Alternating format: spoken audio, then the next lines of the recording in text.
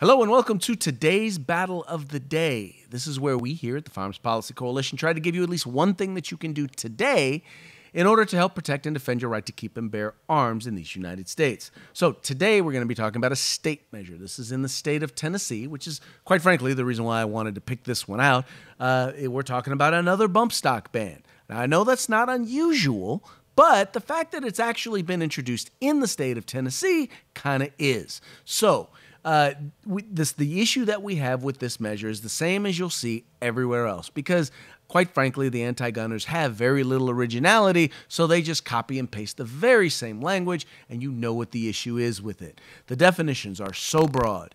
They are so broad. They include pretty much anything that would increase or potentially increase the rate of fire for a semi-automatic rifle, up to and including new triggers, trigger groups, anything along those lines. It also would include rubber bands. It would include hair bands, belt loops. Once again, anything that can be used to either potentially bump fire or increase the rate of fire. And understand that, once again, possession of these things will then be treated, not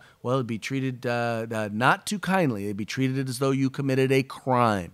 So, we need your help. We need you, even if you're not in Tennessee, we need you to call the folks in Tennessee. Or now you have to call. I'm sorry, you just need to go online. Go to firearmspolicy.org/actions. It's firearmspolicy.org/actions, or you can just follow the link to this bill.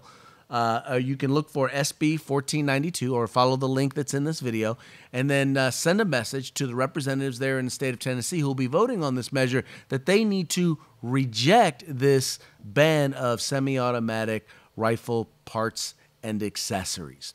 That's going to be it for today's Battle of the Day. Thank you so much for tuning in and being a part of the fight for our civil rights.